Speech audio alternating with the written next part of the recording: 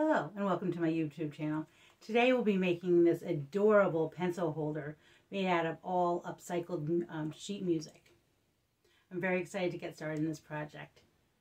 To make this woven pencil holder, you're going to need 96 strips that are 5 centimeters by 12.5 centimeters. I used music paper. You could use old book pages, old junk mail, whatever you'd like. You could also use magazines if you want to add a lot of color. So let's get started with this project. The first thing you're going to do is learn how to make the strips, and it's very, very easy. So you're going to go ahead and fold in half. Then you're going to fold to the middle area.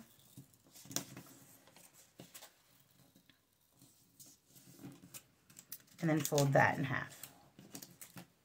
Then you're going to go ahead and take that strip, fold it in half again, fold to the center area, and fold in half. And now you've just created your very first strip. So let's go ahead and do another one together. So go ahead and fold in half, fold to the center, fold to the center, fold that piece in half, then go ahead and fold in half, fold in half, fold in half. And there you go. Now for each one of the rings you're going to make, you're going to need 23 of these. So let me show you how you start the weaving. So this goes inside that part, and then this one goes right inside here.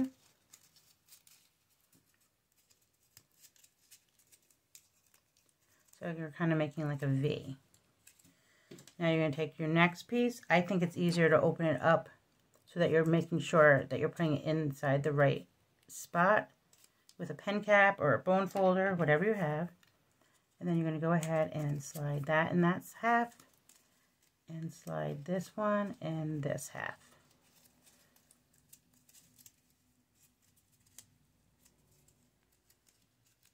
And you're going to continue this pattern. So it's almost like a zigzag. That.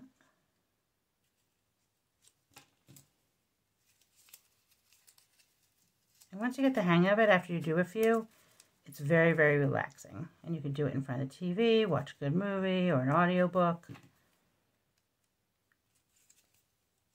I'll just show you this one more time before I show you how we make our circles. Put it through, and put it through, and just like that. And you're going to go ahead and do that with the 23 strips. So the next thing you're going to need to do is you're going to have this strip, so you're going to need to make it into a circle. And the way you do that is you're going to fold another strip, but this time you're not going to fold it the last few steps of the way. So this is the regular strip like you've been doing, but you're not going to continue after that. And what you're going to do is you're going to put it through as if you were making another one. Leave it right through.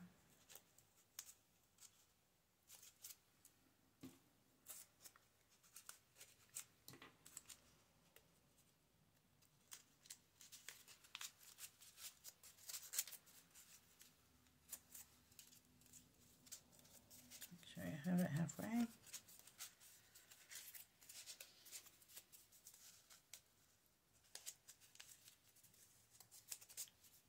So it's fairly even. And then you're going to go ahead and weave it back through that very first one you made. Completes your circle. And then you're just going to weave it back through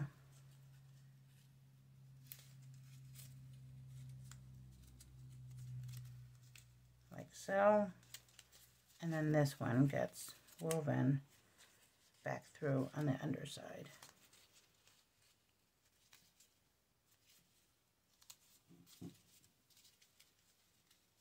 And then if there's any extra piece, you can go ahead and cut it off so you can't see where you've done it.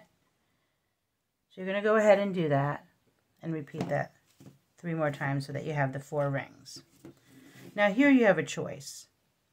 You can either weave these together but with more of these strips.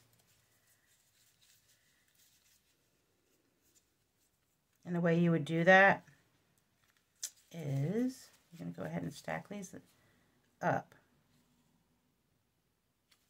And then you would weave it under like so.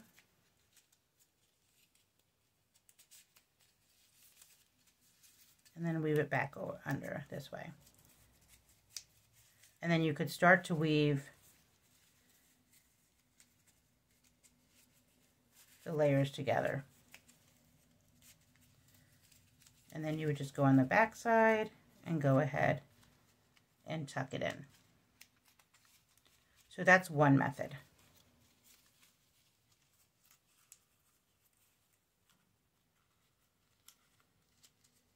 And then you would continue doing that, I would say, at the 12, 3, 6, and 9 mark.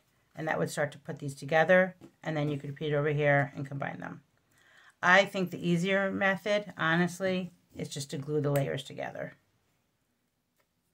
So I just take some white glue, and then I will use a generous amount and just put it over all these little diamond shapes. I would use a generous amount, and they really do just kind of tuck in real nice, like so. Personally, that's how I would do it. If you want to do the weaving method, you can. So I'm just going to continue using a generous amount of glue because it will dry nice and clear. And I'm just going to glue my layers together. I just feel like they fit together like puzzle pieces. And it's quite easy. And then to make the bottom, I'm going to take an old cereal box, which I'll show you. So I'm going to go ahead and let that dry. Put that off to the side. Once your cylinder is completely dry, you can go ahead and trace it to start to make the bottom. I'm just using an old cereal box. So I'm going to go ahead and turn it around. And then go ahead and trace the outside.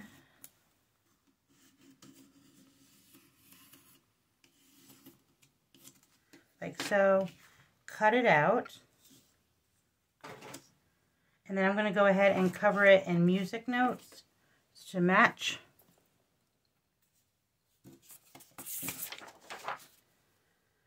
I'm going to go ahead and cut this in half so I can cover the front and the back. Go ahead and smooth it so you don't have all the air pockets. Cut it out and cover the other side. Make sure you get rid of any of the air bubbles you have so it's nice and smooth. Go ahead and you can go ahead. I like to insert it from the top. It's a little bit easier.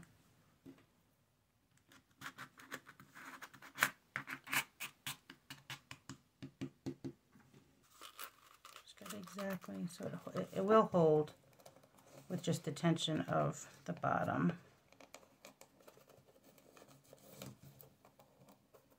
And then you can, once you get it exactly in the place you want, then you can go ahead and add just a layer of glue right around it just to hold it in place. Go ahead and let that dry. And then once that's dry and everything's dry, I like to hit this with some Mod Podge. You can choose between matte or glossy. And I'm going to cover this entire thing just to keep it nice and sealed. So I'll go ahead and start that. But that's, again, totally up to you.